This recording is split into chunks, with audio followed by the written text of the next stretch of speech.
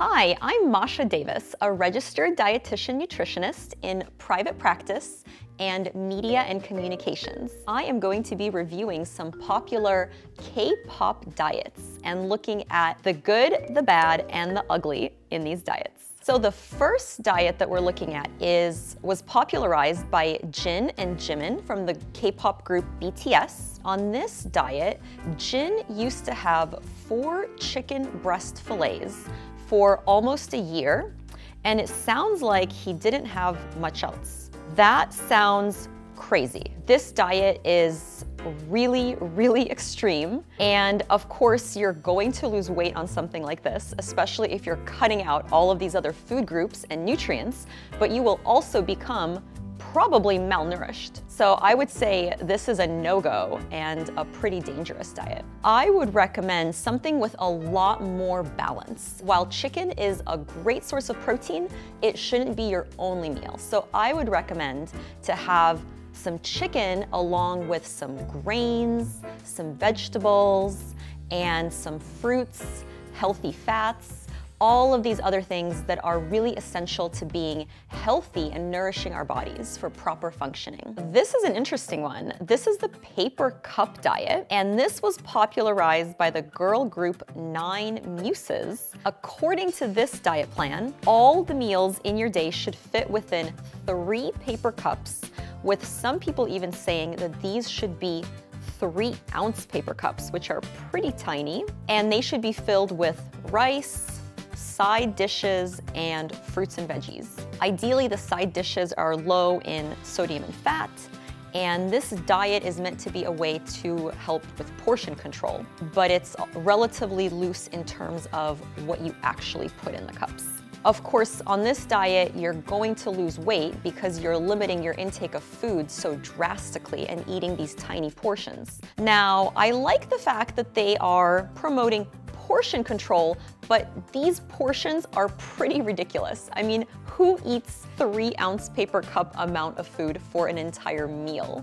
That sounds highly restrictive. That can lead to cravings, which can lead to binging, and that is just a really unhealthy cycle to be in. I would recommend to go ahead and eat those 3 meals a day, and instead of using the paper cups for portion control, use a small to medium-sized plate and focus on eating mindfully, listening to your body's hunger and fullness cues to tell you when you've had enough to eat. So the next diet is the morning banana diet. So this calls for a banana or multiple bananas and room temperature water for breakfast.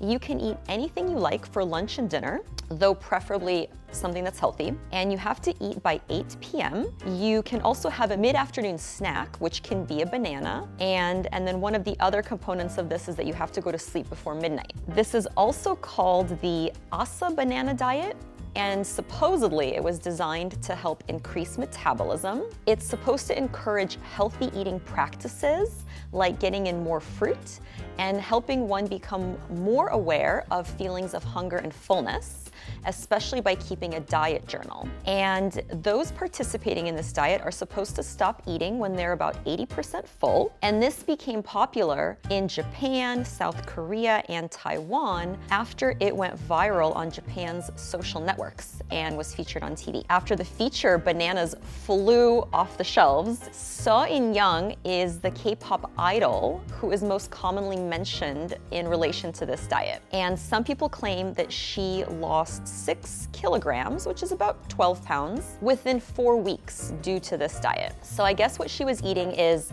1 to 2 bananas in the morning, 2 cups of water, healthy, non-greasy Korean lunch, half a banana or 1 banana when feeling hungry as a snack, and for dinner she would have a Korean meal mostly composed of rice and herbs. I see a few really great things here. The fact that there's a lot of flexibility throughout the day, and the fact that you're getting more fruit intake. But the fact that it's kind of rigidly limiting it to bananas and telling people to eat multiple bananas throughout the day seems a little bit silly. Also, in the morning, you may need something more substantial than just a banana, which is, just carbs and sugar. I recommend that people have something that has a little bit more protein in the morning. So it's a personal decision, but I think this isn't too restrictive, so it's not so terrible. But I think there are better ways to eat than being on the banana diet. Our next diet is called the Deadly Diet. This was popularized by Korean singer Wi-sung, who revealed his post-diet body in which he lost as much as 30 kilograms on this extreme diet plan, which is described as eating chicken breasts with salad without dressing. When starving, you can snack on a few almonds. You're supposed to take vitamin C and multivitamins regularly, drink twice as much water, and all other foods are not allowed. He also described his workouts, saying to do lots of abs, weight training, speed walking, and he said, don't do it all at once. When it gets too hard, rest for a day and eat as much as you want. Exercise should always be done happy, don't strain yourselves. And some people have said that the name of the diet came from critics who questioned the small portions and called the diet deadly. I would agree.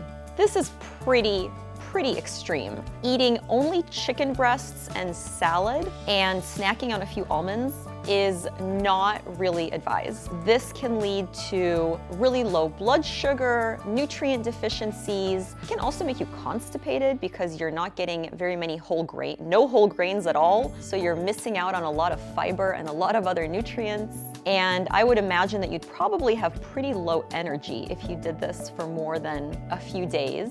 Instead of this, what I would recommend is making the meals a lot more balanced. So if you're going to have the chicken and the salad, including some sort of healthy grain with it, some sort of whole grain like brown rice or whole grain toast, switching it up with a little bit more variety in the diet so you're not just eating chicken every single day, because you're probably going to get sick of that pretty quick.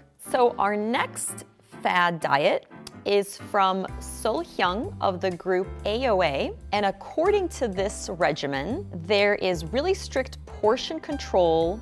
You can only eat certain foods, and there's even more extreme methods like doing only liquids. In one of the Korean TV shows, it was revealed that So Hyun was only allowed to eat sweet potato, chicken breasts, and boiled eggs.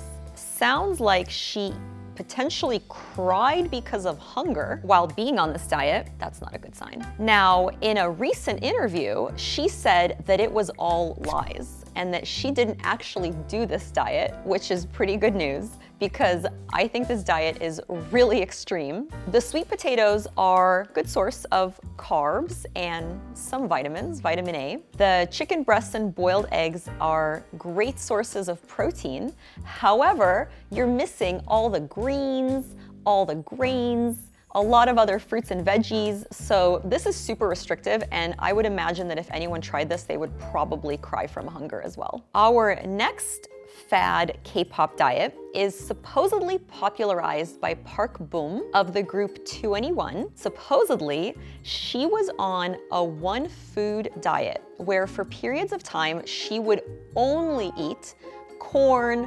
lettuce, or watermelon. However, her trainer supposedly set the record straight and said that this was a distortion and that she was eating watermelon instead of rice. The trainer was trying to shift her more Western style diet into a healthier diet, which included 5 meals a day, so 3 main meals and 2 snacking meals, with corn and nuts because those were some of her favorite foods. So it sounds like these rumors of just eating the corn maybe got started that way. They also said that watermelon is a great fruit that satiates, and it was only chosen to help block out her snacking.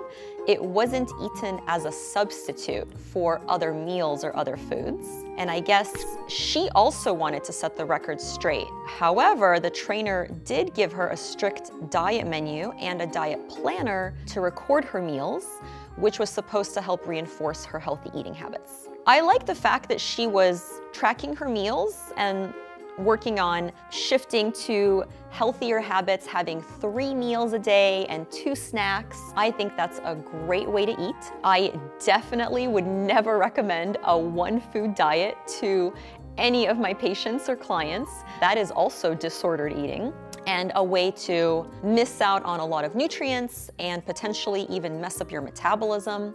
So I'm glad that she set the record straight and said that she didn't actually follow a one-food diet. I think a lot of these stars feel a lot of pressure to look a certain way, probably in a short amount of time, and they do really extreme things to try and achieve that. And as a health expert, I would never recommend doing something like this to anyone, including these stars, because it can lead to eating disordered habits, even health issues. You might see the extreme results, but they're probably very temporary and very unhealthy. My recommendation would be to seek out qualified professional guidance from someone like a registered dietitian nutritionist to help you meet your specific needs and goals instead of following something that's really extreme and even dangerous that you see online.